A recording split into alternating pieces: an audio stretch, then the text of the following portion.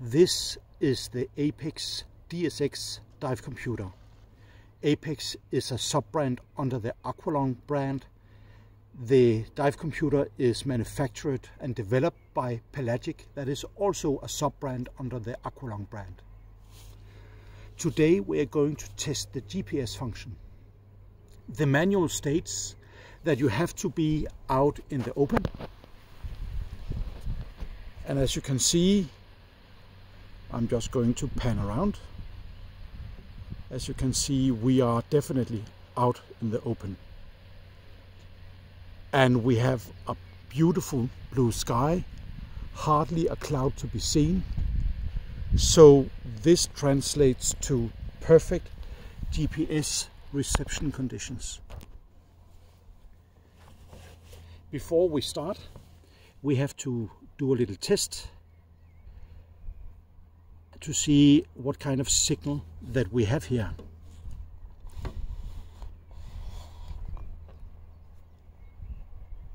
This is a mobile phone,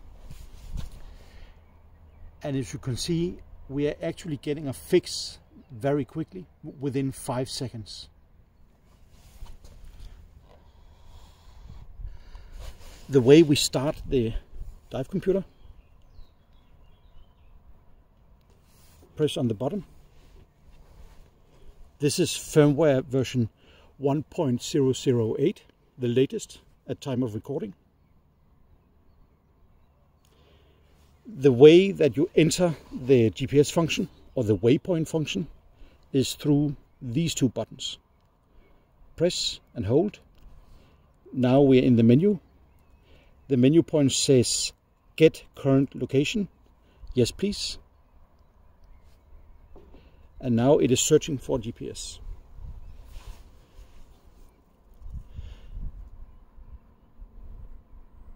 The search time will automatically time out after 1 minute and 20 seconds. This is not my first computer. This is actually a replacement computer, because the first computer, the GPS function didn't work. And then they came with a firmware update that supposedly was supposed to fix the GPS function. It didn't.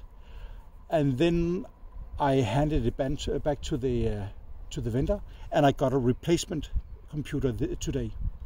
And this is the replacement dive computer that I got. So now we're going to see if this computer, the GPS function has been fixed, or if the failure still persists. As you can see, we have plenty of satellites. We have 21 satellites. We have very good signal. This is an old OnePlus 6, and it has no problem seeing satellites. And you know we're out in the open. This one is still searching. And that doesn't bode well. My old computer also searched and searched and searched. And every time it came up with a GPS position not found. And there we go. GPS position not found. And I must say, this is basically as close as I have come to GPS working on my previous Apeks computer and this replacement computer as well. Unfortunately, I think we will go ahead and see if we can replicate this experiment at another location. In case someone said, yeah, but we don't have good enough GPS reception where we are, and maybe this is a one-off. So you know what? We can just do it one more time. Yes, please.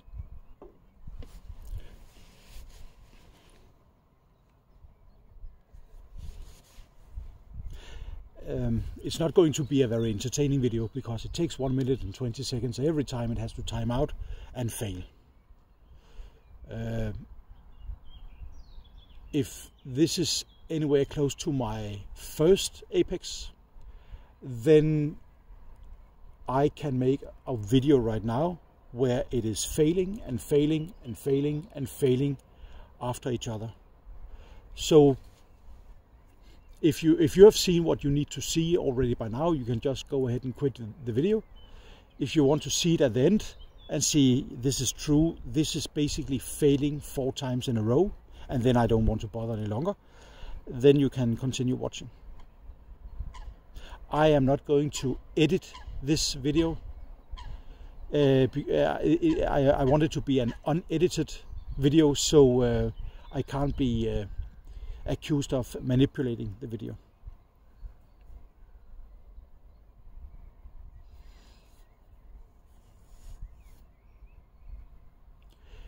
The build quality from Pelagic is actually good.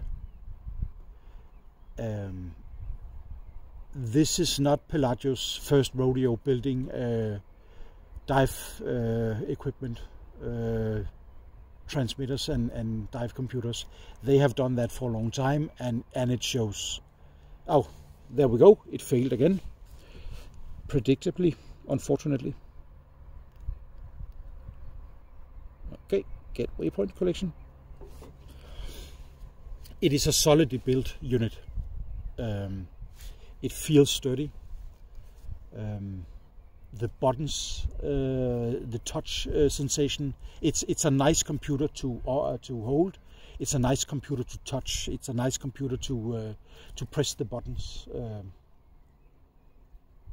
So in that respect, it's a fine product. As I said, this is my replacement dive computer, which means that I have had a long time to basically growing increasingly frustrated with my first dive computer and really pounding the manual to see if I did anything wrong, and go through the app to see if I forgot a setting or anything. And I must say, just as good Pelagic is as a hardware manufacturer, well, this device is marketed as a technical dive computer. I am not convinced that this is a technical dive computer. It looks technical. It appears technical, but it is not technical. If you compare it to, there we have it again. This is the third fail. If you compare this to a Shearwater, which is basically the dive computer to beat, well, let's be honest, this is a very nice recreational dive computer that has a lot of things going on the screen that makes it look like it's a technical computer. But if you really go over this, it is not. You do not have gradient factor 99, for example, and you do not have surface gradient factor as you do on the Shearwater dive computers. This gradient factor graphical display thingy over here can be exchanged to something, a more smooth bar graph that shows nitrogen load. And if you go through the manual, I'll just set it off one more time. This is the fourth and last time. If you go through the manual, and then you try to read what does this gradient factor bar actually mean, and then it says, well, it is a relative display, it's a relative between your gradient factor low setting and gradient factor high setting, and then it says, yeah, but and it doesn't specify why that is useful for you. So it is useful for an unsecure recreational diver that that gets confused with seeing a lot of numbers on his dive computer or her dive computer, and then it's nice to have a bar graph, but it doesn't give you an exact value. You just say one bar is basically 5%. That's what it states. And the nitrogen load, that is just one smooth graph that changes colors in the background. So you don't know exactly what you end up with if you surface. This is not a graphical representation of surface gradient factor as we know it from shearwater. Unfortunately not. It is a very new product. Another thing that I have encountered is that the different values that you can change has one name on the app on your mobile phone. It has another name in the manual that you can download. And if you go, there we go, failed again for the 4th time. And if you go into the settings menu on the dive computer, then it has a third name. And this shows me that software development and documentation development has been rushed, or not sufficiently care has been shown before this product came to market. So, and it shows that it is a new computer. The first 10 minutes, it's really a nice computer. It has a lot of, I have a lot of nice things to say about it as a recreational computer, as a technical advanced dive computer. This does not beat Shearwater. Shearwater's manual is better, more comprehensive and easier to understand. The consistency of the menus is better. The consistency between the app and the dive computer it's just better integrated, unfortunately. And well, let me say something positive. The build quality is nice. Wireless charging works, and it also works with another wireless pad other than the key charging pad that was delivered in the package. Then you have a port sideways here where you can put in an oxygen sensor, so you can measure nitrogen. You can measure nitrox content in your cylinder. But hey, it's just a wire and a plastic placeholder, because the actual expensive part, that means the oxygen sensor, that is not included. So that was a cheap gimmick to say this can measure oxygen. No, it can't, because it's not included in the package. You have to buy it separately. And then again, GPS.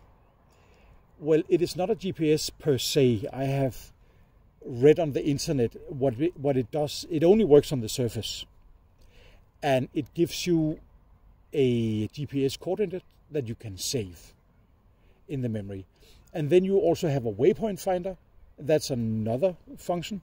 And then you can say, navigate me to this waypoint. And then basically you have a surface compass that gives you a distance measurement to your waypoint.